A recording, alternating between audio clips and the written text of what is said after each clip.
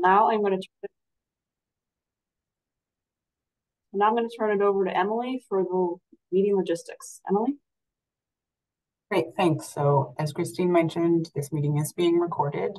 To minimize background noise, all attendees are on mute, and we'd ask you, if you haven't already, to enter your name and affiliation if relevant. You can rename yourself by going to the participants panel and hovering over your name and selecting the rename option. We can go to the next slide. So there will be opportunities to participate. The latter half of the presentation is going to be dedicated to both clarifying and substantive questions, and we'll have brief pauses throughout as well. So if you'd like to ask a question or provide a comment, please raise your hand. You can find the raise your hand function in the participants panel. And then when it's your turn, we'll notify you, announce your name, and ask you to unmute. And with that, I'll hand it back to Christine to go over the agenda and some background. Great, thank you, Emily. We do have quite a bit to cover today, and we're excited to talk about the framework. Before we get to that, I want to thank you for joining us and for your participation in our previous sessions over this year and engaging on this issue, and to so many of you who have provided your thoughtful and helpful comments. You'll see how that helped shape the framework. I want to note again, we are very much interested in and encourage your feedback on what we're covering today. And we do welcome any comments going forward. And just to note, and you'll hear about this again, comments may be submitted to the MassDEP Climate Strategies email, and that's climate.strategies@mass.gov. In terms of the agenda, the first part of the agenda today is to provide an overview of the Clean Heat Standard Draft Program Framework. But I also want to note that the draft framework is not a regulatory proposal, but does reflect our current thinking on the Clean Heat Standard, and also reflects the many comments we have heard to date. The second part of the agenda is to hear your questions and comments. Next slide, please.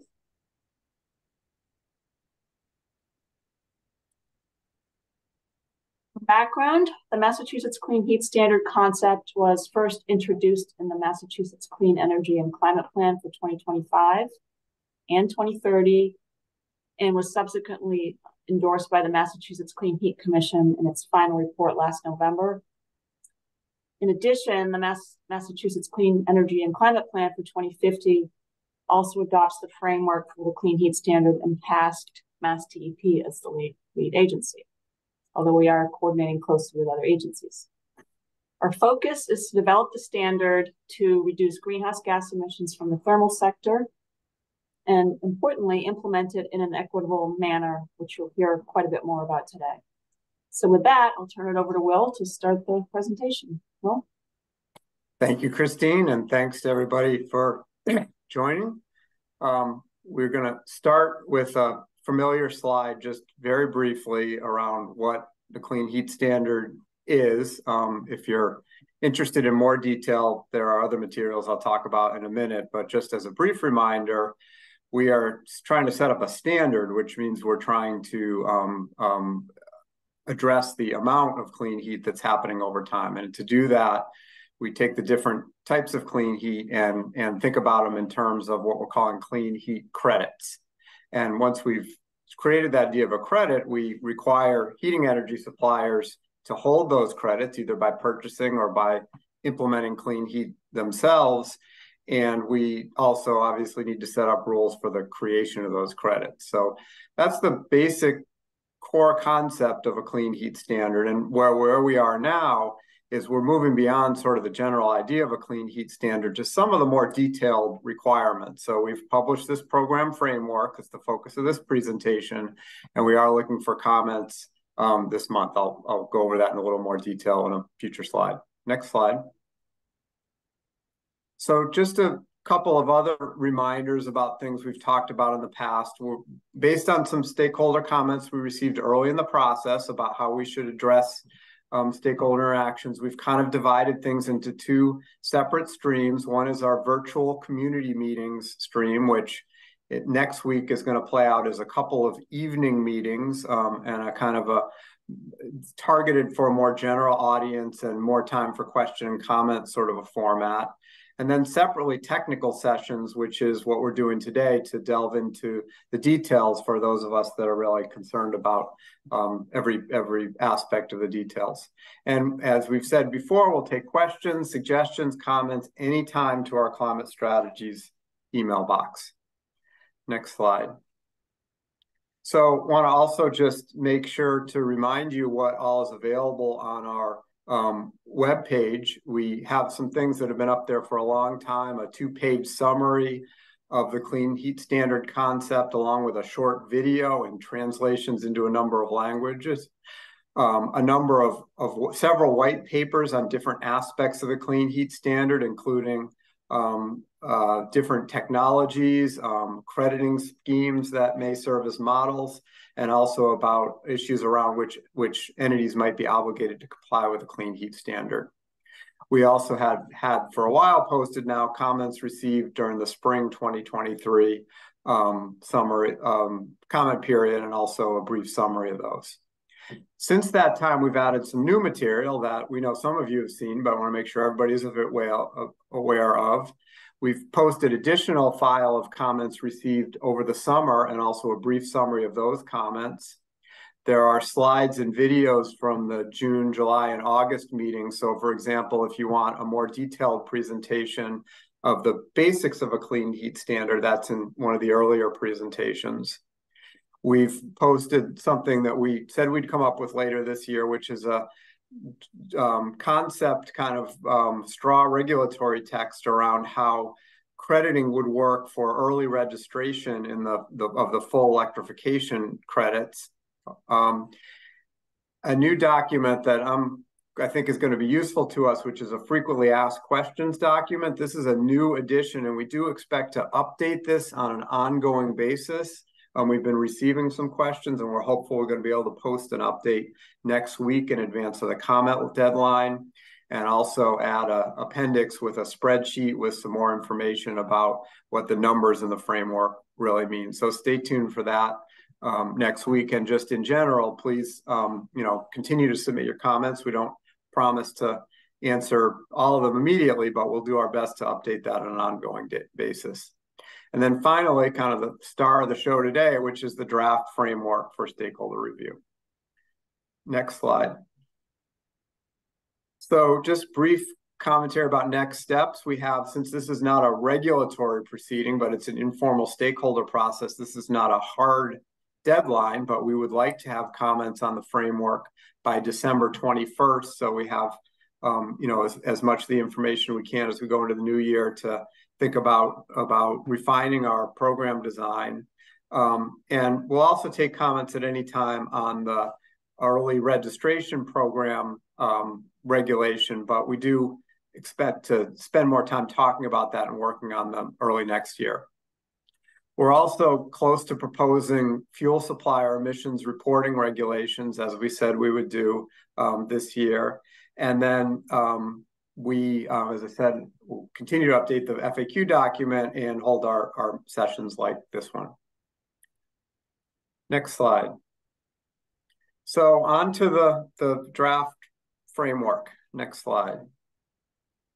So again, Christine said this, but it's really important to emphasize this. This is the document that outlines key elements of the Clean Heat Standard program so that we can start to think about writing regulatory requirements and also to direct our stakeholder discussions, give you something to react to, help us refine some of the details.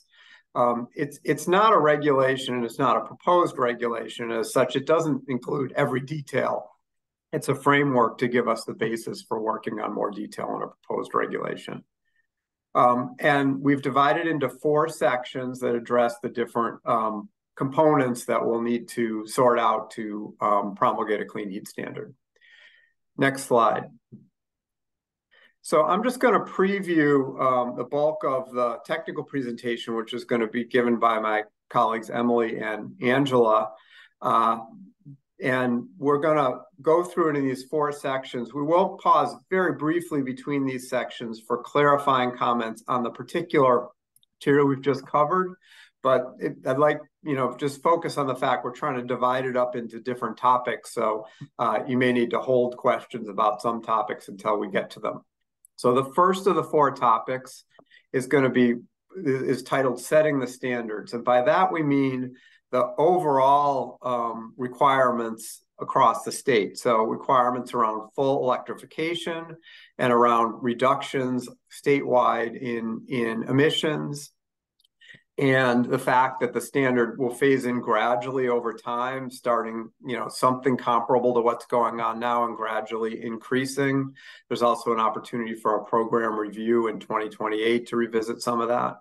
So that's the first of the topics covered in the framework, and that's really about the overall standard. And that leads to the next topic that you're going to hear about in a few minutes, which is the regulated heating energy suppliers. In other words, who has to do what under the standard, which heating oil suppliers are regulated, and how much of that statewide obligation is each individual regulated entity responsible for. That leads naturally to the third topic. And, some of you are, I know, most interested in this one. Just, make sure you wait until this topic comes up. So we're then going to talk about where the credits come from. And we'll talk about the focus on electrification and the idea of looking back at this in 2028. And also a little bit about eligibility of biofuels. And then finally, people who have worked on crediting and trading programs in the past know that there's a lot of details that can need to be worked out, that can provide flexibility and also some revenue generating aspects of it. And that's a particular focus with this program because of our focus on building equity into the program right from the start. You've heard about some of our ideas there in the past, and we'll go into those in more detail. So that's the outline of the presentation. I'm going to turn it over now to, I think, Angela for the first of those 4 topics, setting the standards. Great, thanks, Will. As Will mentioned, we're going to start off by discussing the overall requirements that would cover the statewide heating energy sector as a whole. Just a note before we begin, we'll be defining key terms as we go, but if you have any questions about specific definitions, you can refer to the glossary slide that we've included at the end of the presentation, which you can download off the Clean Heat Standard website if you haven't already. Let's start by talking about the statewide standard. The Clean Heat Standard would include 2 main requirements: an annual emission reduction requirement from building heating systems and progress toward full electrification of buildings. We'll focus on the overall requirements for now, and Emily will go over which entities would be obligated to comply and how to calculate a compliance obligation in the next section. First, we have the annual greenhouse gas emission reductions requirement, which would require that emission reductions increase by an annual 1 million metric tons each year from 2026 through 2050. As a result, the amount of greenhouse gas emissions reduced by the program each year would increase steadily. For example, the standard would be set to 1 million metric tons in 2026, then increase to 2 in 2027, and 3, 4, etc. each year, until reaching 25 million metric tons in 2050, which is approximately equal to the amount of emissions produced by the building sector each year in Massachusetts. These emission reductions would be generated in part by electrification. We'll talk more about how to generate credits later on in the presentation. The second requirement is the full electrification standard, which would phase in from 2026 through 2030 by requiring an increasing number of full electrification projects to be completed each year. After 2030, the standard would remain at 100,000 projects per year.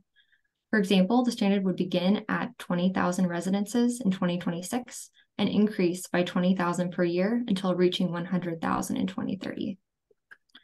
Additionally, a certain portion of these projects would be required to support low-income households. This requirement to support low-income households will take the form of an equity carve-out, which would require that a minimum of 25% of full electrification projects serve customers who are eligible for the low-income discount electricity rates available through their electric utilities. This figure projects the potential cumulative number of full electrification projects and equity projects that may be completed under the Clean Heat Standard. At least a quarter of all electrification projects would need to serve low-income households, visualized by the orange line at the bottom. Because the full electrification standard would increase each year, the size of the carve-out would increase as well.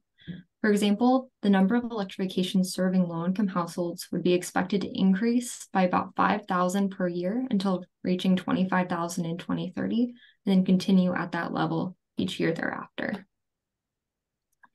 The full electrification standard would also be inclusive of clean heat installations supported by other programs, such as the Inflation Reduction Act rebates, the Alternative Portfolio Standard, and MassSAVE. We want to make sure that electrifications that are completed through these programs would count toward the statewide standard. All right, I will hand it off to Will for any clarification questions, and then we'll turn to Emily to walk us through regulated heating energy suppliers. Great, thanks. So again, still to come information about regulated heating energy suppliers, credit generation, and compliance flexibility and revenue. And I don't want to hold us up too long by taking verbal questions, but I guess I just check with Josh if there's anything in the chat that's like a straight clarification of what we've heard so far, anything that may not have been clear. No, not yet. Okay, so we'll have an opportunity later on anyway if people feel like they missed an opportunity there. So I think we're going to move on. So Emily, let's hear about regulated heating energy suppliers.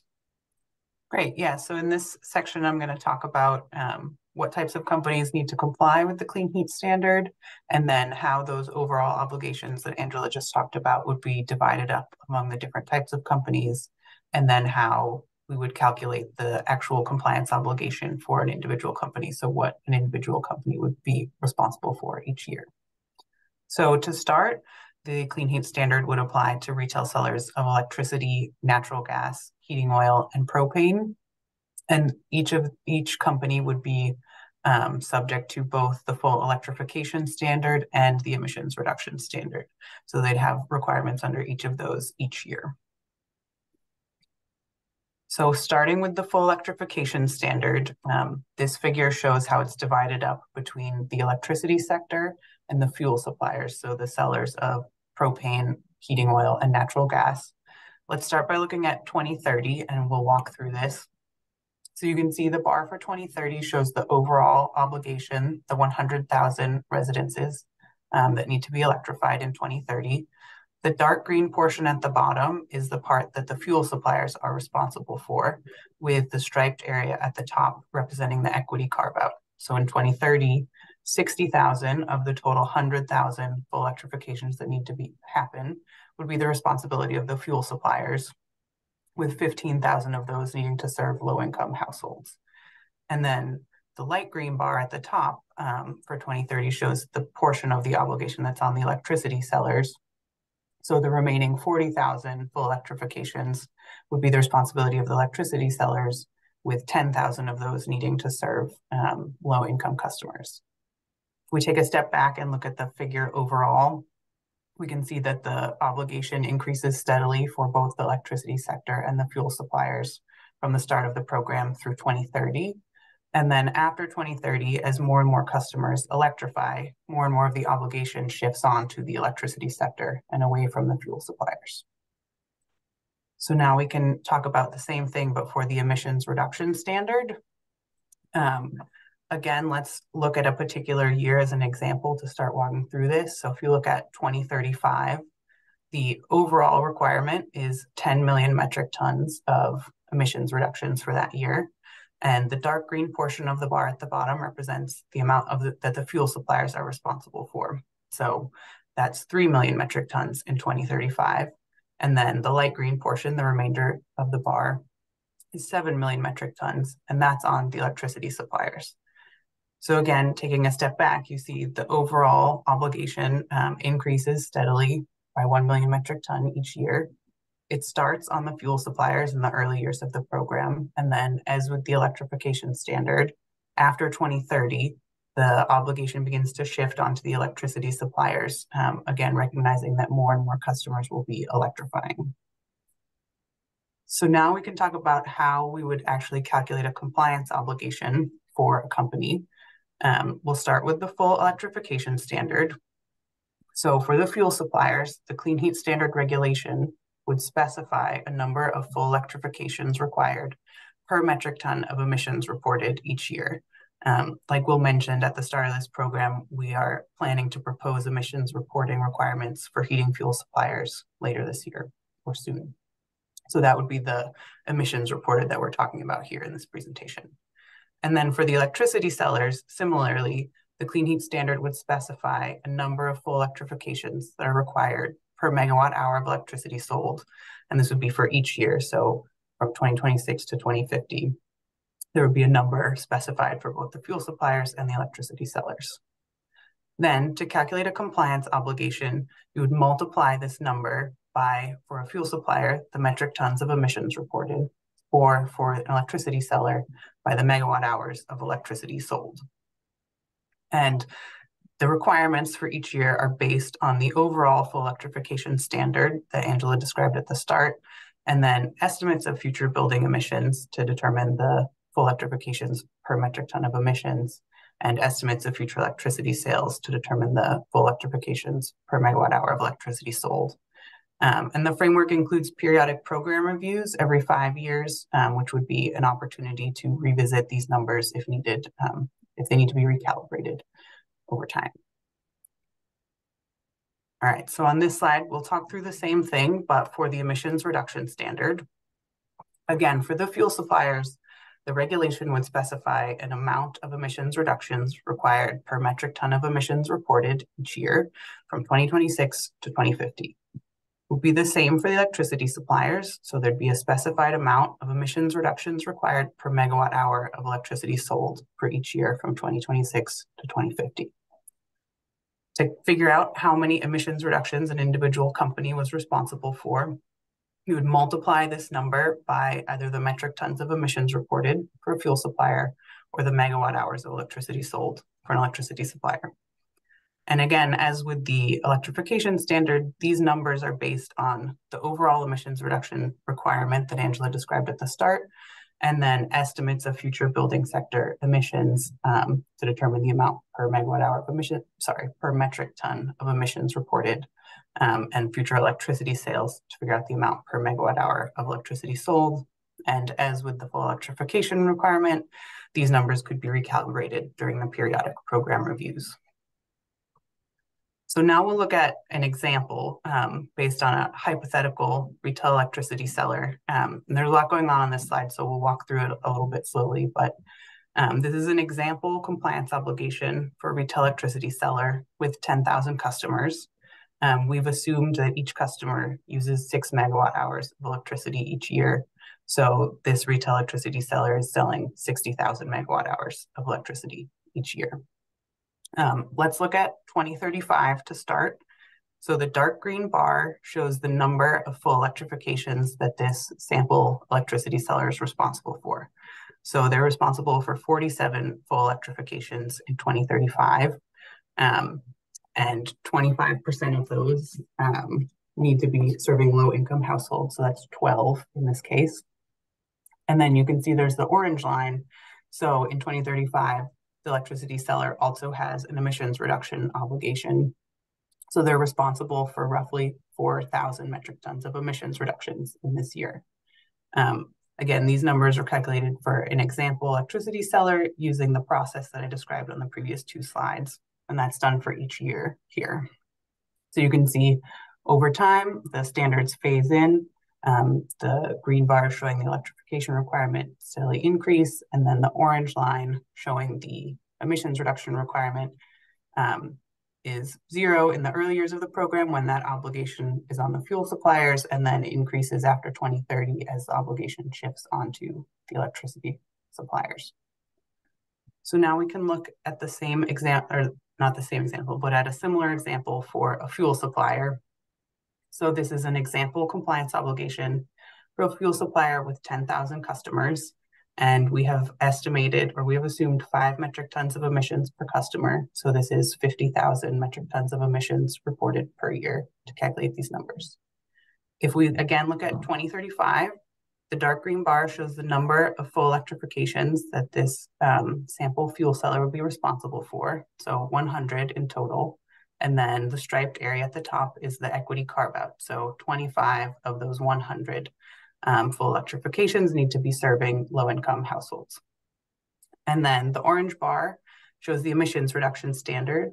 So for 2035, it's about 8,000 metric tons of emissions reductions that this example fuel seller would be responsible for. Similarly, if we look at the big picture, both of the obligations increase steadily from the beginning of the program through 2030. And then after 2030, as the obligation shifts onto the electricity sector, the requirements for the example fuel seller decrease. And by 2040, there's no more obligation on the fuel seller. So like Will mentioned, we're planning on putting up a spreadsheet that would allow people to look at these numbers more closely and run examples of their own. And I am going to pass it back to Will now before Angela talks to us about credits. Great, thanks. And I think what we're trying to do in this part of the presentation is make sure everything is clear and not sort of address the reasoning behind some of these things. I think I did see a couple of questions in the chat that fit in that category to me. They were along the lines of exactly which companies would be regulated. So for the electricity sellers, the framework envisions regulating the companies that sell electricity at retail. So that's the competitive electricity suppliers, the investor-owned utilities with respect to the customers that they serve at retail, the municipal electric companies that serve retail load, and a similar range of companies in the gas side. And then finally, for the fuel oil part of it and the propane, we have on our website emission reporting requirements for those companies in a discussion draft form from very early in the year that identify the fuel suppliers that deliver the fuel at the retail level as the regulated entity. So those would be the companies, and then again, just briefly to summarize, there'd be sort of a lookup table in the regulation where if you're one of those companies, you would look up for your particular year and company type sort of a compliance factor, and that you would multiply your activity by that to figure out what your obligations were in different parts of the standard. Just very briefly, Josh, is there anything else in the chat? We don't have to get to everything because we can get to things at the end, but is there anything else that seems like completely a clarification type question? One question on full electrification does include disconnection from existing gas, oil, propane supply. Sorry, I meant a clarification about regulated heating energy suppliers, but that's a great segue into our next topic. We've found that people always help us along by asking about the next topic in this presentation. So glad to hear about that. So let's move on to credit generation. Angela. Thanks, Will. All right, so like Will said, we're going to talk about how to generate credits to comply with the clean heat standard. So in order to demonstrate compliance, obligated entities would need to either produce or acquire clean heat credits or checks. Let's start by talking about the different types of credits. In the clean heat standard, there would be two types of credits, one for each type of standard. For the emission reduction standard, obligated entities could use emission reduction credits to fulfill their obligation. Emission reduction credits would be generated each year on an ongoing basis from using clean heat. In other words, actively using clean heat, such as by running a heat pump in winter as your primary source of heating, would receive a set number of credits each year. For the full electrification standard, obligated entities would acquire full electrification credits to meet their obligation, which would be generated on a one-time basis upon the installation of the clean heat project. As we mentioned earlier, the program would start by defining full electrification as replacing a combustion heating system with an electric heat pump that can carry the full thermal load of a residence. Full electrification clean heat credits would be generated one time for the installation of that equipment. Regulated energy suppliers could obtain credits of either type by either implementing clean heat themselves or purchasing credits from a third party, such as a heat pump installer. To start, we plan to launch a voluntary early registration program that would begin before the full clean heat standard regulation is in place. This program would encourage early action by registering full electrification projects that are completed before the full launch of the clean heat standard. This program would not include a compliance obligation. Participation in this early action program would be limited to residential full electrification projects that both install electric heat pumps that are capable of meeting 100% of space heating needs, as well as remove all combustion space heating equipment. Alternatively, instead of removing that equipment, residences could commit to limiting the use of remaining combustion equipment to backup or emergency situations. The projects that meet these requirements would be eligible to receive full electrification credits. The department would offer administrative support to early action projects with resources targeted toward registering or equity carve-out projects. At this point, we have posted a discussion draft regulation for this voluntary early registration program on the Clean Heat Standard website, and we welcome comments on the program. While this program isn't the focus for today's meeting, we'll be scheduling future meetings that will center around it. Once we launch the full Clean Heat Standard, additional actions would become eligible for crediting. As with the early registration program, full electrification projects would receive full electrification credits on installation. The full Clean Heat Standard would introduce emission reduction credits, and full electrification projects would begin receiving those emission reduction credits annually beginning the first year of operation. Hybrid systems, or electric heat pumps that retain a fossil backup system and don't meet the full electrification definition, would receive annual emission reduction credits by demonstrating the use of that heat pump, such as through billing records. For documented delivery of eligible liquid biofuels, they would also be eligible to earn annual emission reduction credits toward the compliance obligations of heating fuel suppliers. At this point, weatherization and energy efficiency measures would not be eligible for crediting to avoid complexity and redundancy with MassSAVE. And to support the equity carve-out, any credits that serve low-income households would be marked with an identifier in our system. Let's talk a little more about emission reduction crediting. Credits would be granted to eligible actions based on the following 4 principles. First, homes that are fully electrified would be credited for 5 metric tons of reduced greenhouse gas emissions per year. This value represents an estimate for the average number of emissions generated by a single residence in Massachusetts. A residence with fully electrified heating system would receive credit for those 5 metric tons of emission reductions each year, regardless of residence size, or whether it was an apartment or a single family home. Second, homes that have an electric heat pump but don't meet the full electrification definition would be credited for 2.5 metric tons of reduced emissions per year. This essentially gives half credit to residences with hybrid heating systems. For example, this category could include residences that have an existing heat pump with a fossil backup system, or homes that have a heat pump that isn't meant to operate in cold climates, or a heat pump that isn't sized to heat the full home and therefore relies on a fossil backup system for part of the year. Third, non-residential commercial projects would receive emission reduction credits based on the amount of averted emissions. These projects would need to demonstrate implementation of clean heat and emission reductions, and the methodology used would be consistent with the methods used by other programs. Fourth, eligible waste-based liquid biofuels would also receive credit based on the amount of avoided emissions. Those avoided emissions would be calculated based on the amount of emissions released by the combustion of an equivalent amount of heating oil. There are many other types of biofuels, and the Clean Heat Standard would credit other liquid biofuels that are eligible for the Federal Renewable Fuel Standard at half credit through 2030.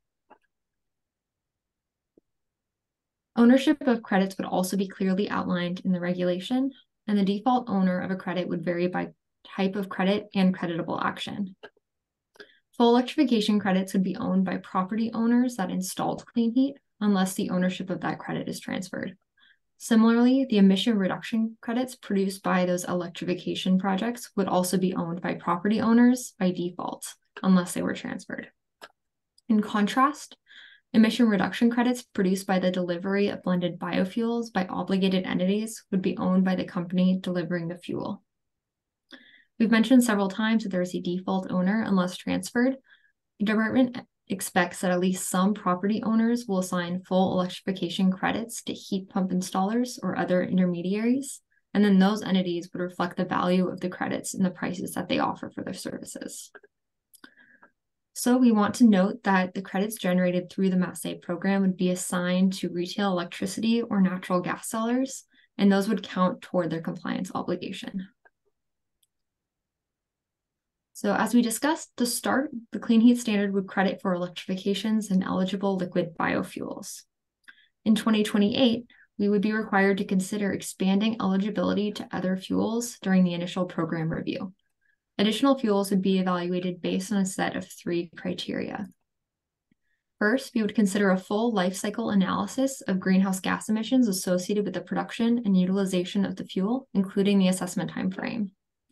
Second, a detailed analysis of fuel availability, including the status of and anticipated timeline for production products, as well as an analysis of alternative uses of that fuel. Third, we would consider any effect that the alternative fuel would have on local air pollution, including both production and combustion of the fuel. These 3 criteria would be used to determine what fuels to credit in the future.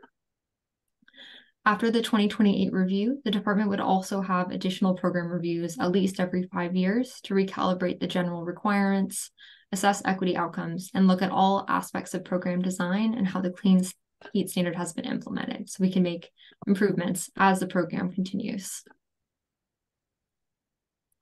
Clean Heat Standard would also include details regarding measure verification and a data storage system. Verification measures would draw upon the Alternative Portfolio Standard, MassDEP, and other existing programs in order to ensure credit integrity while minimizing administrative burden. Regarding data storage, MassDEP would contract for the development and hosting of an electronic clean heat and emissions tracking system, also called CHETS, to provide for efficient program implementation.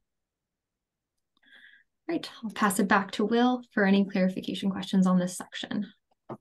Great. Thanks, Angela. I was kind of skimming the chat while you were talking, and I think you addressed the basic questions, which were about, there were a couple things about eligibility of a couple fuels that we're not proposing to be eligible at this point.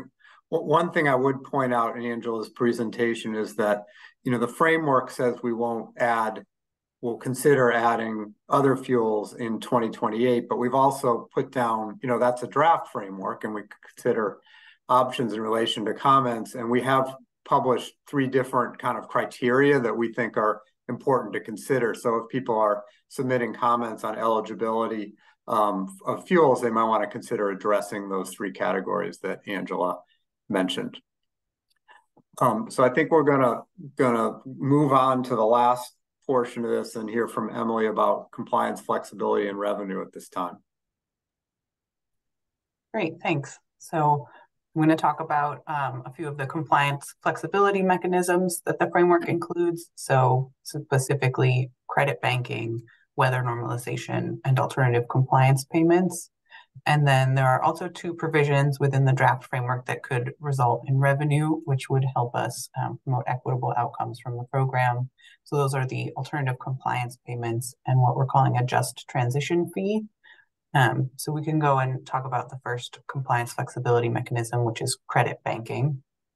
So credit banking is when a credit that's created in a certain year can be banked or saved for use in a future year. And the framework would allow credit banking for the full electrification credits without limit. So they could be banked in terms of, there's no limit on the amount that could be banked, and there's no limit on the time frame within which the banked full electrification credits need to be used. And this would help ensure an adequate supply of credits, particularly in the early year of the program, and then support the development of a durable and liquid market for the credits. Next, we can talk about weather normalization. So colder weather drives higher emissions. So during colder winters, the electrification of a heating system avoids more emissions than during a more mild winter. So the framework suggests using a credit multiplier after particularly cold winters. This credit multiplier would essentially adjust up the value of the annual emissions reductions credits created by electrification projects. And this would happen before the compliance deadline so that they kind of would be adjusted up to reflect the colder winter and the increased avoided emissions. And the third compliance flexibility mechanism is an alternative compliance payment, or an ACP. So this is a common feature of many credit-based programs, and essentially that would allow the regulated companies to make a payment instead of holding credits themselves. So ACPs would be allowed in the Clean Heat Standard, and this table shows the amounts that the framework includes for ACPs. So for the full electrification credits, would start at $6,000 per residence in 2026 and gradually increase up to $10,000 per residence in 2030. Then, the equity full electrification credits, the ACP for those would be twice that of the normal full electrification credits. So $12,000 in 2026, and then increasing up to $20,000 in 2030. And then for the emissions reductions, the ACP would be set at $190 per metric ton of emissions reductions. So on the next slide, I'll talk about revenue. So what the revenue collected from the ACPs would be used for. So ACP revenue would primarily be used to support additional clean heat and clean heat credits in future years. And the framework specifically identifies that ACP funds from the equity carve-out would be used to support future low-income full electrifications. Like I mentioned, there's also a just transition fee concept in the draft program framework. So this would be a fee on full electrifications that are not eligible for the equity carve-out, so that are not serving low-income households. They would pay a fee of 10% of the ACP value on the first transfer of those credits. And the revenue generated from those fees will be used to assist low-income consumers during the clean heat transition. The framework also notes that MassDEP would consider offering additional support to low-income households, particularly in very cold winters or times when heating energy costs are particularly high. And this could be funded either through the ACP or just transition revenue, other MassDEP revenue, or programs implemented with other state agencies. And with that, I will pass it back to Will. Great. Thanks, Emily. So I'm going to just go, our primary objective here is for people to understand what's in the framework so that people can think about how to comment. We're certainly accepting comments today also, but in that light, I just wanted to briefly go back and summarize what you heard, just to make some of the highlights clear, and then we'll move on to questions and comments. So first of all, we heard about setting the standard, by which we mean the overall statewide number of two types of actions that can happen. Full electrifications, which is driven by the need in our climate planning to have use of heat pumps near universal by 2050, and then separately emission reduction requirements that are calibrated toward our climate plan. I think the slide just switched on me, I'm not sure. Yeah. And we have also a gradual phase in kind of a concept there to make sure we're getting off to a good smooth start. Then we heard about regulated heating energy suppliers and some detail about how the requirements apply for individual suppliers. We heard about the electricity obligation and how it grows over time as the electric companies, they have a stable customer base throughout the whole time through 2050, and they'll be growing. So we'll have a growing obligation on those. The credit generation, we heard about two particular types of credit generation that we're focused on. Again, those really come from the climate planning process as the ones the most potential, but also a process and, an openness for comments even now on including other things if we can get the information we think we need to be sure that they really should be qualifying as clean heat. And then finally, we discussed some details of market design and revenue, particularly related to equity. So I think that concludes our presentation, and we're ready to move on to questions and comments. Christine, I'm not sure if I'll turn it back over to you, and then I think I'll be participating in the questions. I noticed there's a lot of questions in the chat. I think realistically, we're probably just going to have Josh read them all one at a time, but we could approach it differently if you'd like.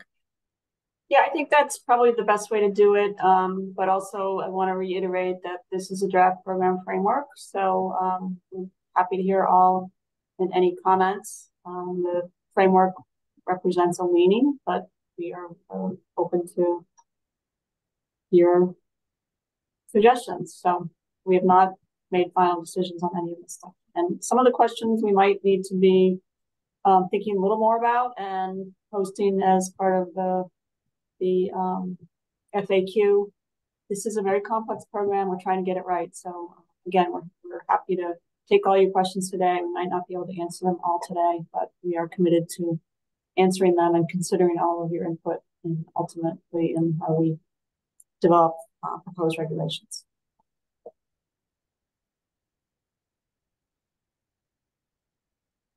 All right, I'll take it from the top. Jonathan Parrott, can the speakers clarify how the clean heat standard is different or better than the Department of Energy Resources thermal APS, alternative portfolio standard? Will generators be eligible to earn both AECs and CHSCs? I think maybe we should pull down the slides. I'm not sure quite what's going on there, but we don't need them anymore. Christine, did you want to take that or should I? No, go ahead. Yeah, so I think we're not here to talk about the APS program, but the Clean Heat Standard follows very much from the work of the Clean Heat Commission and then the direction in a number of climate programs to start building up a program like this. So that's kind of the origin of it. It's not really defined in relation to the APS. Well, I think the slides reflected the fact that if there are certain things we can take credit for under the Clean Heat Standard, we will do that. So that's something we will look at. Very good, yeah. From Peter Oven, will gray hydrogen be regulated? The Clean Heat Standard does not currently envision crediting gray hydrogen or any type of hydrogen. Amy Boyd Rabin, are the regulated electricity suppliers distribution utilities, IOUs, and MLPs, or energy suppliers competitive supply, municipal aggregators, and basic supply? Yeah, I think I addressed that earlier when I saw it come up, so I think maybe we can move on from that one. Yeah. Emily Levin, how does the reduction requirement of 1 million metric tons of greenhouse gas emissions per year align with the state's greenhouse gas reduction targets for the building sector? Yeah, so we've said a couple of things about that in the framework. One is that both the overall reductions through 2050 and the reductions between 2025 and 2030 are aligned with the decrease in those limits in the climate plan. But we've also acknowledged the need to be regularly recalibrating the standard to address the fact that we aren't able to sort of exactly control the emissions with this program, but just move in the right general quantity and direction of motion. From Peter Oven, how many total residences are in Massachusetts? I don't have an answer to that right now. Heather Dysdick, why has DEP drafted a standard based upon gross emissions reduction versus carbon intensity of heating energy supplied, the latter of which is flexible as demand shifts across supplies? Gross emission reductions do not accurately incentivize nor achieve the same reductions as demand increases over time due to any number of reasons. Yeah, I think the general answer to that, and this might not be a perfectly targeted answer, is that there's a lot of cases where we have tried to create a simple and workable and understandable program that can be durable, and that has resulted in us not addressing some of the complexities like that about the detailed emissions profile of different strategies. We think with the recalibration we can get the results we need, but we haven't looked in detail at every aspect of that topic. Caitlin Peel-Sloan, can you talk more about the rationale for including EDCs other than extending the longevity of the program? How does adding a cost to electric bills help encourage electrification? Well, I'm not sure I have an answer other than extending the durability of the program. And what we're expecting over time is that the electric companies have a very stable customer base, because electricity is used in every home in Massachusetts now and will be through 2050, and that those companies' balance sheets and sales will grow over time, and they're invested inherently in the electricity transition. So we think they are a good candidate for inclusion in the standard. And as we've said, their requirements start small and increase over time. Cole Martin, to clarify, will there be any obligations on wholesale suppliers of propane and heating oil or just resale suppliers? As I said, we're close to making a regulatory proposal on that. We do have a discussion draft from earlier in the year that does not impose anything on wholesale suppliers, other than reporting, some reporting requirements. John Ackerley, is the electrifying low-income households tied to a lower price of electricity? Otherwise, electrifying doesn't necessarily increase equity. In fact, it could go the other direction. Yeah, I mean, that is a concern. I think that's one of the reasons we mentioned the just transition fee was to help with some of those economic concerns. So we're certainly aware of that. Ben Butterworth, my understanding is that there are no compliance obligations for fuel sellers starting in 2040. Can you explain why that year was chosen, and is there a quantitative analysis you can provide that explains the logic behind choosing 2040? For example, how much fuel is DEP expecting to be combusted in the building sector in 2040? I don't have particular numbers on that topic. I'll just defer to the explanation I gave a minute ago. Karen Arpino, is there any wiggle room to reevaluate other technologies before 5 years, or to change that review timeline to less than 5 years? Yeah, I think the framework is a draft for stakeholder input. So there is the opportunity at this point for stakeholders to submit comments that address the questions we raised about other fuels in a way that might allow us to bring things in earlier. And additionally, we will be doing some additional stakeholdering, and there'll be another comment, obviously, when we propose regulations. So we have not made decisions yet. So we again welcome your input. Bridget Michaud, can anyone provide to the residents in the state that the electric grid can handle all of this electrification in the middle of a traditional New England winter? Well, as I said, the program review in 2028 and regularly is meant to make sure that we can address any kind of complications that happen. But under the Clean Energy and Climate Plan, there's a separate set of policies and programs and agencies that are responsible for ensuring the electric grid grows as far as its ability to provide energy, and its clean energy over time, and also the regional grid operator has a responsibility around electric reliability. So we think that's embedded in the climate planning that's happened. Cole Martin, can you speak to how DEP will assign proportionate compliance obligations to new suppliers entering the market? Yeah, I think it's the same as what I just explained. They would be subject based on their activities in a particular year. Tim Johnson, where is wood in all this? Will wood and pellet stoves be banned?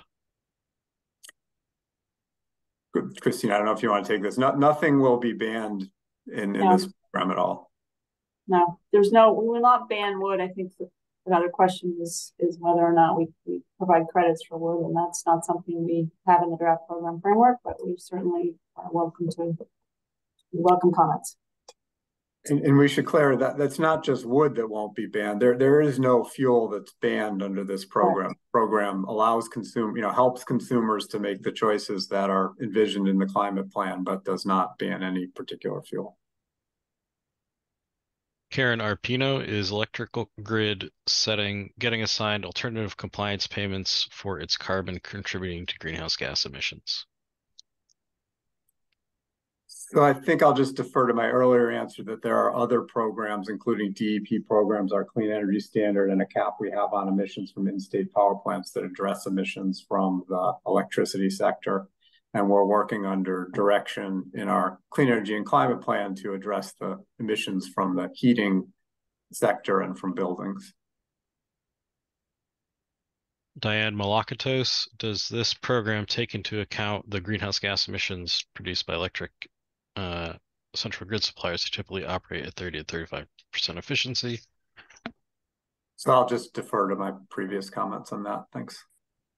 Ben Butterworth, can you explain why DEP proposed a full electrification compliance obligation that is only applicable to the residential sector?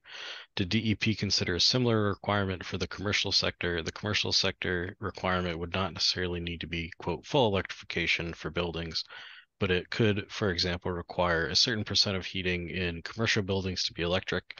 This seems like an important policy guardrail to protect against over-reliance on biodiesel in the commercial sector.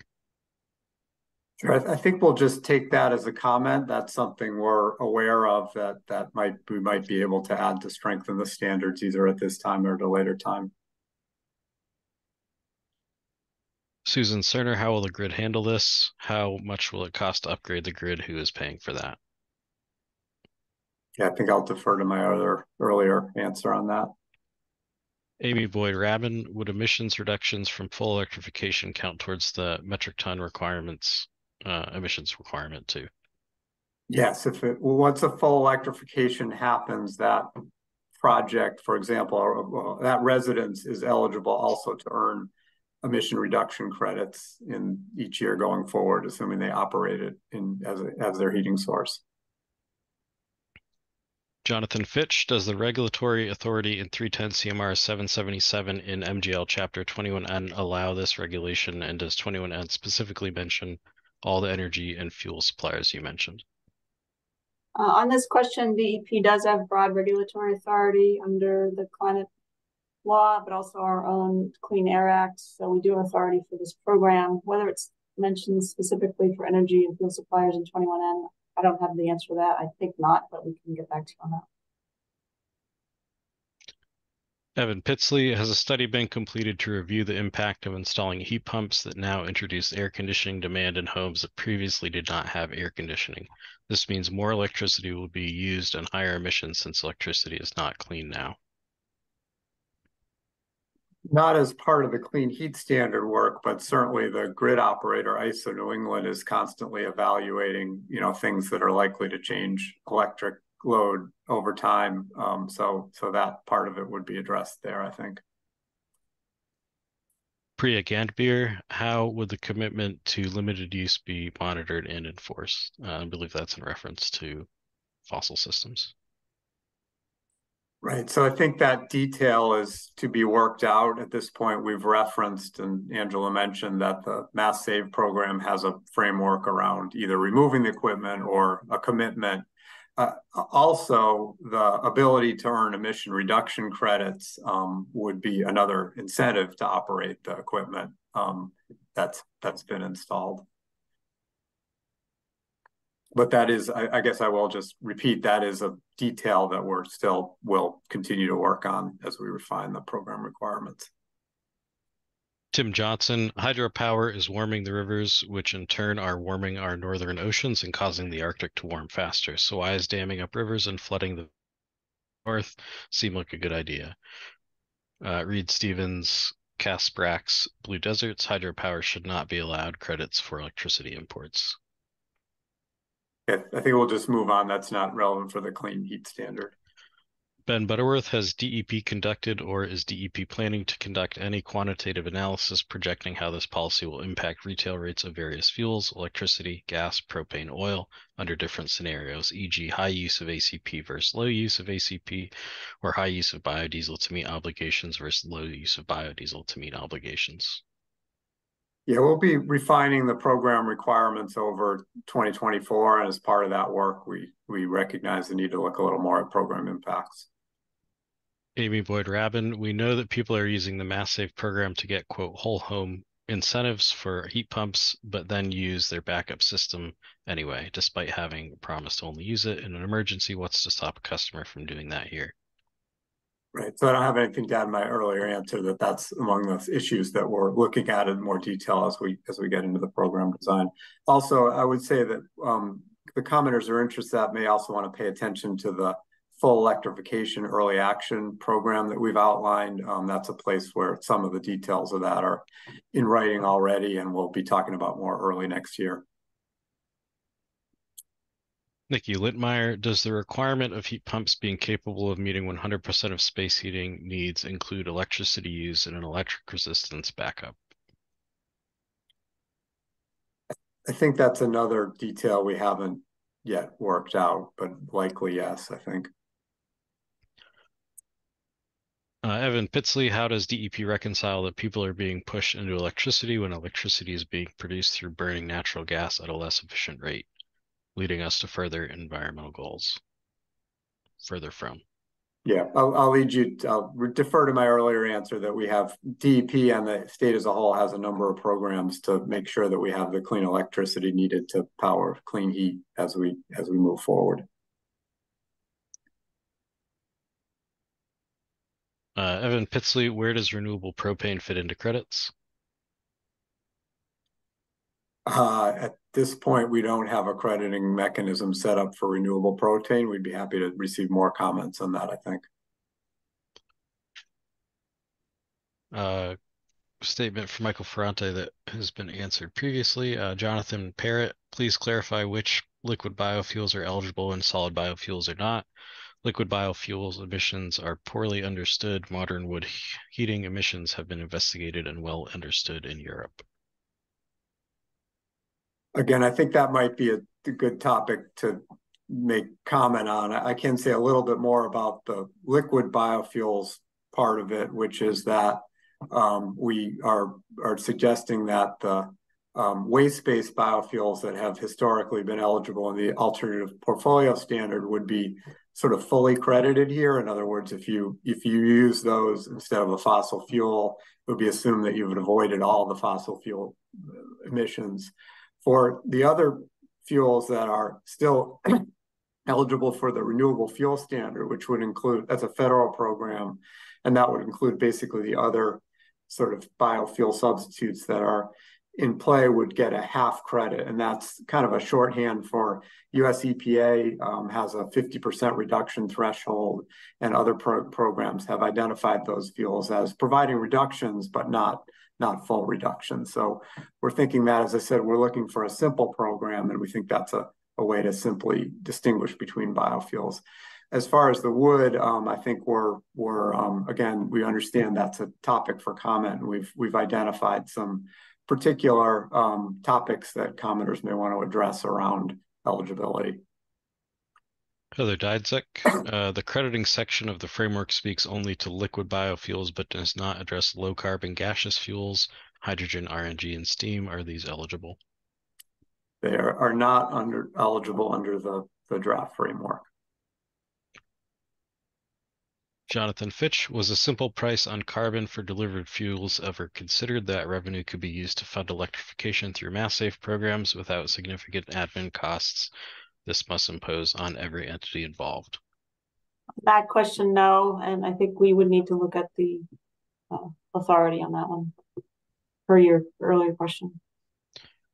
Right. Jonathan, if I could add, the Clean Heat Commission really did a comprehensive look at what might be done to reduce emissions in this sector, and they came to us with the Clean Heat standard as the way to approach this issue.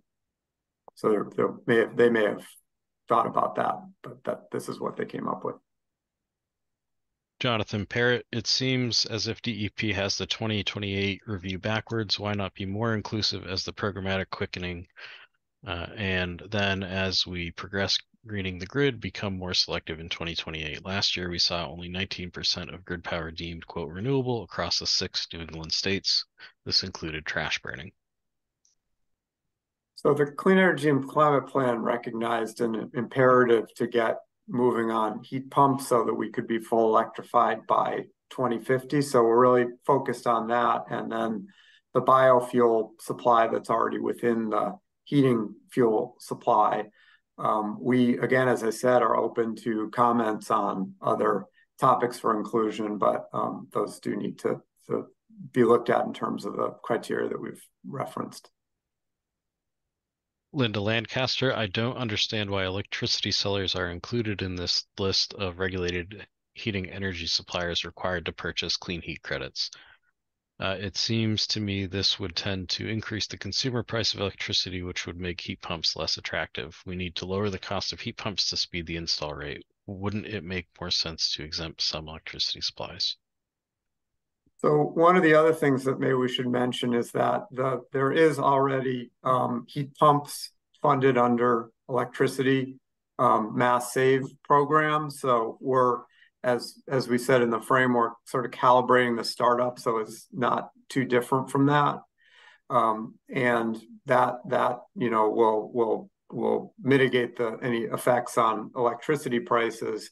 And then I think I've mentioned a couple times our long-term thinking about including electric companies, and that's also comes from a couple of documents that are on our website. There's a report from the Regulatory Assistance Project, and also a white paper about regulated entities available on the website. So consult those for more of our reasoning. Andy Krasner, when you consider the air pollution impacts of combustion fuels like biofuels, hydrogen, and RNG, how is that considered? Is there a specific cost associated with the pollution? Can you describe how you consider it?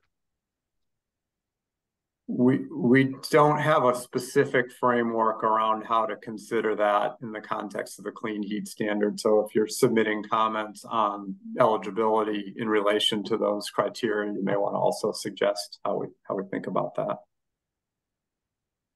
Carrie Catan, does using heating fuel as the baseline risk giving undue support to bio/renewable propane that is likely replacing regular propane? Yeah, I don't think I have an answer to that one. Sorry. Brian Davidson, so you will assess the availability of alternative fuels in 2028 after de-incentivizing their production up to that point. Yeah, I think I'll just defer to earlier comments about how we're happy to hear comments about about the urgency of including fuels before that date. Michael Savage, how do we ensure using renewable fuels like pipeline RNG are registered and exempted by the obligated retailers so that they are not burdened with an ACP? Otherwise, you pay more for the fuel and are also burdened by the ACP.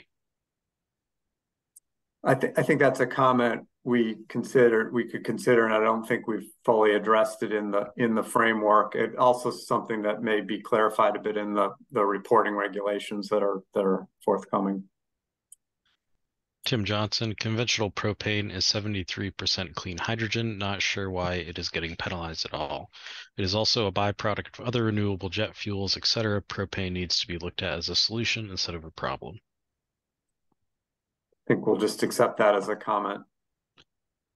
Linda Lancaster, is the alternative compliance payment option greater than the cost of buying clean heat certificates? How to ensure suppliers don't just use ACPs instead of reducing emissions?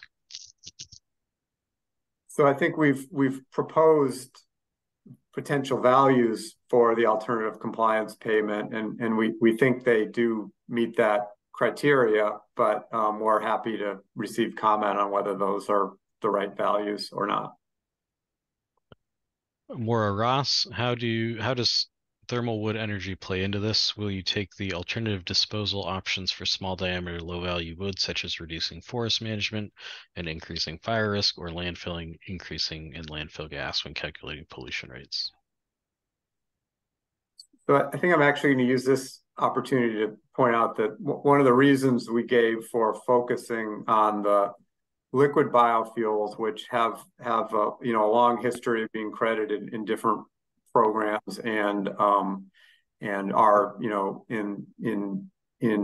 we haven't heard of there are a lot of programs that are counting them and have detailed analysis of these things that aren't too contested at this point. Certainly that's also true of electricity, but those are the options where we feel like we have the information that we need at this time. So those are interesting questions about wood, but those are sort of examples of the kind of things that we're not ready to kind of make a decision on now, but we think that 2028 is maybe more the right time frame for considering those questions. Heather Dysdick, if a regulated entity elected to pursue an ACP, would they have to both a conversion-based payment and an emissions payment?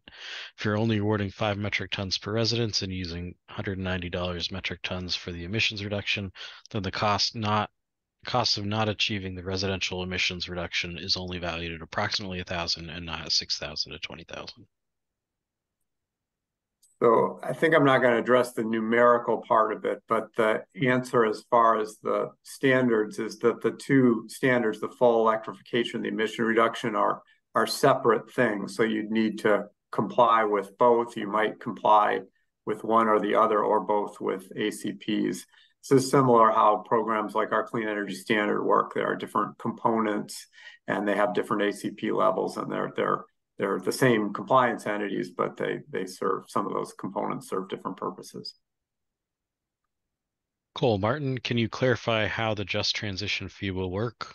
Will that apply to all transfers, i.e. when a homeowner transfers their credit back to a heat pump installer, or is this referring to transfers among market participants and speculators? So the concept as presented in the framework, which is certainly happy to have comment on, is that the fee would be collected once at sort of the first transfer of the credit.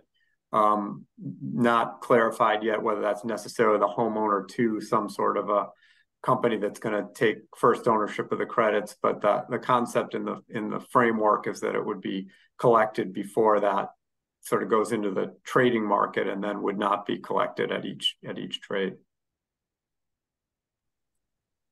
Sean Flynn, regarding the registration of liquid fuel suppliers, will there be a differentiation between bioheat sold to residences and bioheat sold to commercial properties?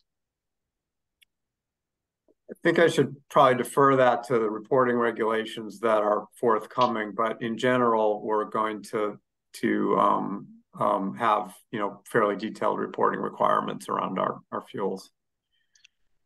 Cole Martin, do you have any updates on when the program might take effect? I see the draft framework includes credit holding requirements kicking off in 2026. Should we expect the program to be ready to go then under current plans?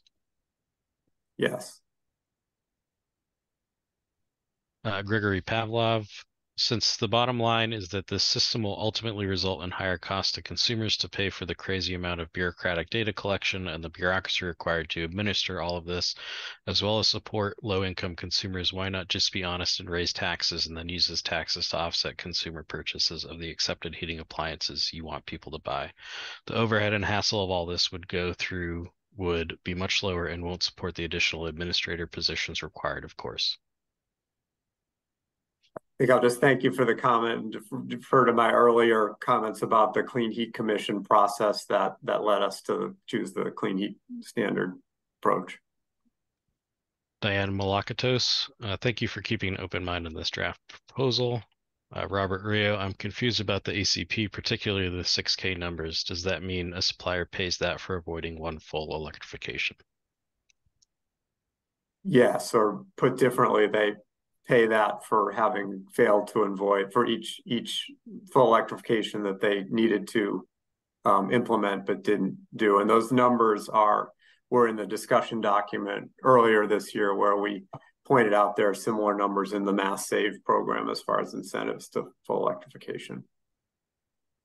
Emily Levin, will long-lived electrification measures receive CHCs for each year they installed, or just the first year? So there's two types of what we're calling checks. So if they're a full electrification, they would receive that credit when they first complete the full electrification. However, all the eligible measures are also eligible for ongoing emission reduction credits. And so even the full electrifications would be eligible to continue receiving those credits over time. John Ackerley, the Vermont Clean Heat Standard seems much simpler and pays much more attention to equity, and is still unclear to me how LMI homes will be hurt or helped by electrifying earlier or later. Yeah, as I said earlier, we do have a number of aspects of the program that are intended to deal with equity, including this just transition fee. And, you know, I think the decision to electrify is not something that came out of the Clean Heat Standard process, but it's something that came out of the broader climate planning process in the Commonwealth. Ben Butterworth, what level of building sector emissions are you assuming in 2025 before the policy goes into place? And does the 1 million metric ton CO2e reduction from 2026 to 2030 get us to the CECP building sector target given that 2025 assumption? Well, again, the numbers are not perfectly calibrated, but the connections are that and this is in one of our documents, that the building sector standard reduces by approximately 5 million metric tons between 2025 and 2030. So over that time period, we are requiring that the companies accumulate 5 million metric tons of reductions. So that's that connection. More broadly, in recent years, emissions have been as high as 24, 25 million metric tons. So the 1 million metric tons a year does get down to 0 in 2050, but that longer term trajectory is very much going to require recalibration during the program reviews, because not only do the emissions vary year to year, but we aren't making a representation that every time each home converts to clean heat, that exactly 5 metric tons are reduced. We're using that as a kind of a way to simplify the accounting in the program, but we'll have to recalibrate regularly to make sure we're meeting those targets over the long term. Robert Rio, does the 2.2 million households envisioned here represent everyone in Massachusetts? How many full electrifications were done in 2022? Don't think I have answers to those questions. And Josh, maybe we should just do a quick check. Are we in a place where we may finish up with the list of questions in the next 10 minutes, or are we far from the end? Looks like maybe we have 30 more in the chat currently. All right, so should we spend a few more minutes and see how many we can get through? Sure. Okay. Stephen Dodge, why is DEP proposing a 50% reduction in crop-based feedstocks? No other jurisdiction has proposed that limitation. A review in 2028 is prudent, but limiting credits for eligible feedstocks at that outset makes no sense and could potentially limit supplies to meet demand and further increase costs. Yeah, to clarify, I don't think we're limiting eligibility in the California and other trading programs. The different types of biofuels receive different amounts of credits, and what our proposal is that the crop-based biofuels would receive half of the credit of the waste-based biofuels. That's certainly not exactly consistent with all of the other numbers, but it's a simple way of articulating the general scale of the difference in the different analyses. June Wooding, how do obligated entities create their own credits? Only through MassDEP installs a portion to each company? Yeah, I think we have more work to do in spelling that out, but that's one of the ways is the MassDEP installs. Another would be that the heating oil suppliers, many of them we've noted also deliver air conditioning services and may be able to expand their clean heat business over time to earn credits that they can use toward their own compliance obligations. Luke Miller, why is credit ownership be assigned to property owners by default if DEP expects the property owner to assign ownership of the delivery agent upon installation, effectively sell it immediately?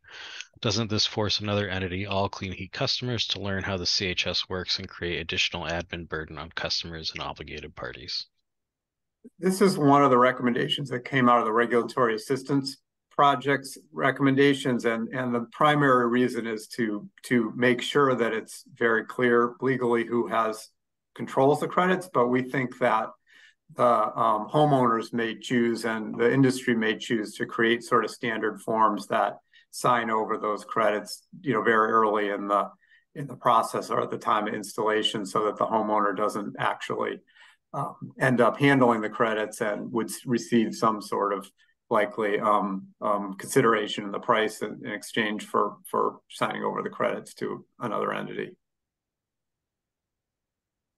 Noel Chambers, have you stated that MassSave will keep CHS credits, but have not mentioned if the MLPs will get to keep the credits if they provide incentives for a project?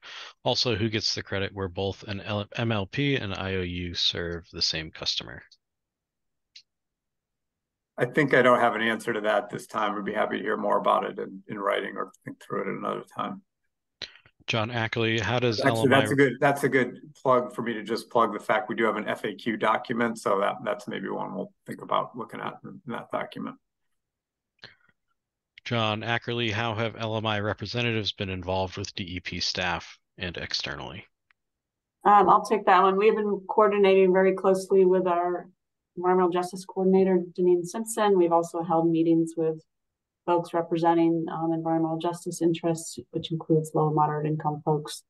We have very much committed to continuing that conversation, including the 2 virtual community meetings next week. Noel Chambers, what happens to a utility if the substations that provide electricity to the area work being performed does not have excess capacity to serve the additional required load by electricity customers? Yeah, I don't have anything to add to my earlier comments. Evan Pitsley, who can we contact with a public information request to obtain projected results that this draft framework would produce? It appears you are not prepared with that information today, and I would like official follow-up. So on that question, you can certainly submit you can email the Climate Strategies email box. I assume you're not talking about a public records request. If you are, then we can walk you through that process. But again, we're accepting all comments and encourage folks to email the email. Should we just do a time check again? Josh, is the Zoom, are we going to lose the Zoom at 2:30, or can we continue on a few minutes if we choose to? I believe it will continue until we end it. Okay, well, should it get cut off, thank you everybody for joining, but we'll hope it stays on. Christine, I don't know if you have any thoughts about how to manage the last few minutes here either. I would say maybe we can stay on for another 15 minutes, and at that point, I think we need to wrap up. But the chat is something that we can download, and we can answer all these questions. And I would encourage folks to continue sending these questions; these are really helpful. Katie Eisman, we're concerned about the precedent that would be set by accredited liquid biofuels, quote, based on the assumed avoidance of all emissions from combustion of an equivalent quantity of heating fuel. Liquid biofuels have a wide range of full life cycle emissions, so how would you protect against perverse incentives? I think I'll mostly take that as a comment, but I will point out that we are only proposing the full offset for the waste-based biofuels, not for other biofuels that are eligible for the federal program. Jonathan Fitch, increased electricity sales does not mean lower electricity rates when the cost of achieving 100% in renewable generation will cost more. I think we'll just take that as a comment. Joe Uglietto, can obligated parties bank emissions reduction credits? The framework only mentions banking for full electrification credits. Is there a low income carve out for the emissions reduction standard, or only the full electrification standard? If not, why? There is no low income carve out for the emission reduction standard in the framework. And I'm not going to address the why now, except to say that we think the full electrification is really the important part for that focus for that topic. The EMSP program identified Massachusetts needs 30,000 megawatts of clean energy, and none of this is even in the queue now and is probably 7 to 10 years away. And the standard timing be changed from standard calendar-based change to clean energy build out as an example of clean heat electrification requirements when 10,000 megawatts in infrastructure are online. If I understand correctly, I think we can take that just as a comment about the electricity sector. Heidi Clifford, what will be the carbon scoring method for low carbon fuels? How will different feedstocks be tracked for commingled tanks? I think the details of that tracking are something that will be addressed in the reporting program, but the general concept is around differentiating between waste and other biofuels. Heidi Clifford, how will the credit trading system work with a separate framework for low carbon fuels and electrification? So there are 2 types of credits. One is a one-time credit for full electrification, and the other is emission reduction credits that are something that a clean heat place that's using clean heat can earn every year. And the emission reduction credits can come from either using biofuels or operation of a clean heat of a heat pump system, whether it's a hybrid or a full electrification system. Brian Davidson, If in developing the clean heat standard, the DEP finds that there is flawed reasoning in the CECP, are there any channels through which DEP can communicate that, or is the DEP bound to carry out the CECP's agenda with no questions asked? I imagine that at this point, MassDEP is far more qualified than any of the drafters of the CECP to lead the direction of this regulation rather than blindly following. So on that question, we do coordinate quite closely with other agencies under the Executive Office of Energy and Environmental Affairs. So we'll take that as a comment. Joe Uglietto, why do both standards score the carbon footprint 5 metric tons of a 400 square foot apartment the same as a 5,000 square foot home? Additionally, why are the same number of credits and same values for those credits given to these two examples? Have you considered looking at the square feet of conditioned space when evaluating heat pump installations? We have considered that, and it's an interesting topic for comment. We were concerned that we didn't want to give more credit to bigger homes because that might compete with our equity goals. So we decided that no matter what home size, the same amount of credit would be eligible. So that's the reasoning, but we understand the question and are happy to hear more about the topic. Heidi Clifford, can the point of credit creation for low carbon fuels be determined within a contractual agreement between two parties? Will there be a crediting system for renewable natural gas and hydrogen? So there won't be any crediting at the outset in the framework, pending further comment for renewable gas and hydrogen. The point of crediting for the liquid biofuels that we're suggesting is the point of that you can demonstrate delivery to homes in Massachusetts. So that's a category where the homeowner wouldn't hold the credits, but the company delivering the fuels would. Thomas O'Rourke, can we assume the legislature will not be proposing their own version of a clean heat standard? We don't have an answer for that right now, and we can certainly check with our legislative liaison. Thank you. June Wooding, how are the values of the ACPs derived? So the ACP for the full electrification was first introduced in the discussion document. Is consistent with what's used by MassSave, and MassSave is under evaluation, so that could change over time. That value is used in 2030, and then as I discussed, we want to phase in things gradually to make sure we have the system working well. The emission reduction credit value is based on the most recently published EPA social cost of carbon value. Though I should point out that since it's just assessed on the emission reduction, not the total emissions, it's not the same as putting a price of carbon on the fuels. It's just associated with the emission reduction part of it. Cole Martin, is there any thought being put into minimizing differences between the clean heat standard being developed in Massachusetts and the clean heat standard being developed in neighboring Vermont? I imagine there will ultimately be some suppliers with obligations in both states. Also, thank you again for hosting this and answering so many questions.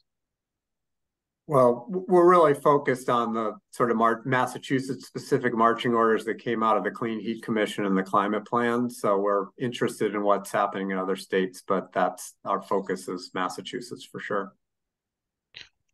Michael Reiger, will the state of Massachusetts electricity generation, transmission, distribution, greenhouse gas emissions tracked and published on an ongoing basis to compare the greenhouse gas emissions of conventional fuels being phased out under the proposed clean heat standard to show the overall greenhouse gas reduction and efficiency of the program? So I think that's something we'll think about in program evaluation in 2028. We also have our statewide inventory and emission reporting programs that help us to address those kind of monitoring questions. Matthew Wolf, your answer on when we expect this to start was not clear. The requirement is not expected to begin until 2026?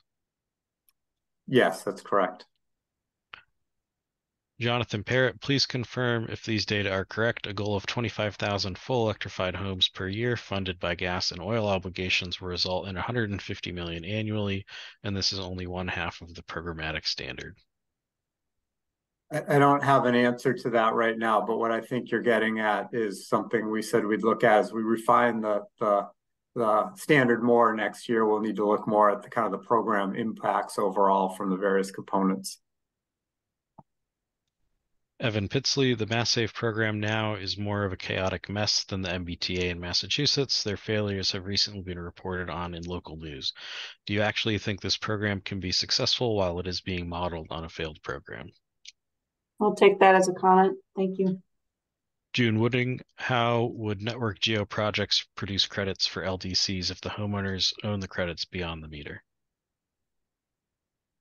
I think there are some special cases where we're going to have to look a little more closely at that kind of question. But in general, we think that'll work like a heat pump, a homeowner that has a heat pump that chooses to make that connection. Heidi Clifford, have you considered a double credit for waste biofuels versus a half credit for crop-based? The European Union allows for a double count for waste biofuels. I feel like I've covered that enough. I don't think I have anything to add. It looks like that is all the questions we have at the moment. All right. That's great. So I think we're ready to wrap up, and I want to thank everyone for your comments. We got lots of comments, which is exactly what we were looking for. And as Will mentioned earlier, we'll be looking at all your comments. We're reformulating or adding to the FAQ. We also have 2 virtual community meetings scheduled for next week on the evening of the 11th and the 14th. And after these series of meetings, we will be regrouping at MassDEP and talking about what our next steps are for additional stakeholder involvement. And hopefully we'll be engaging more with you in the future. So thank you again. I really appreciate it. Will, do you have anything you want to say? No, thanks for the great questions. And we look forward to working on an FAQ document to come out to help to address some of them. I think with that, we can wrap it up. And again, thank you everyone for attending. Appreciate it.